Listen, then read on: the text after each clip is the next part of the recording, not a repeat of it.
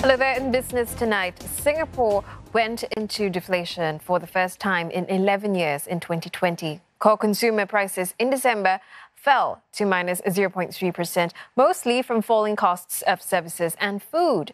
Meantime, headline inflation, which includes accommodation and transport, stayed flat, coming in at 0%. That's as car prices rose with fewer COEs issued. Most items were also up on a month-on-month basis, which experts say is a sign of a recovering economy.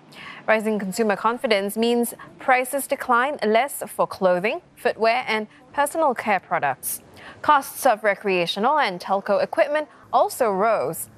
With the vaccines, experts also believe externally oriented services will pick up. They expect modest inflation this year will boost business.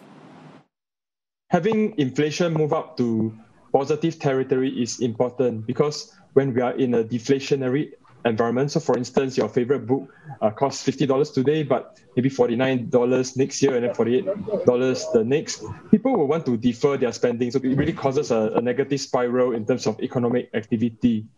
In contrast, I think having some increases, moderate increases in inflation actually does help to boost economic activity in